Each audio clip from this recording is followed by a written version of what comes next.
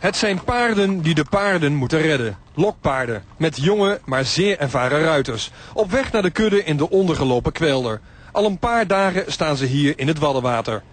Bevoorraad door de brandweer, gecontroleerd door de veearts. Maar de verlossing is nabij. Het water is gezakt, de ontsnappingsroute uitgestippeld.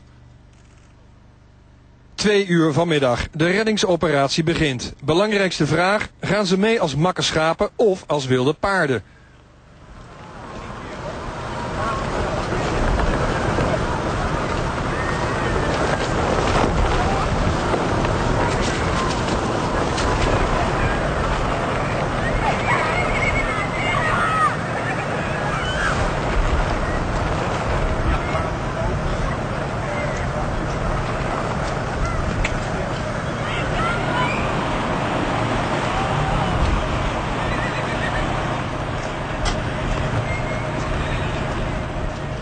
Het plan slaagt. Het lukt alle paarden om de kant te bereiken.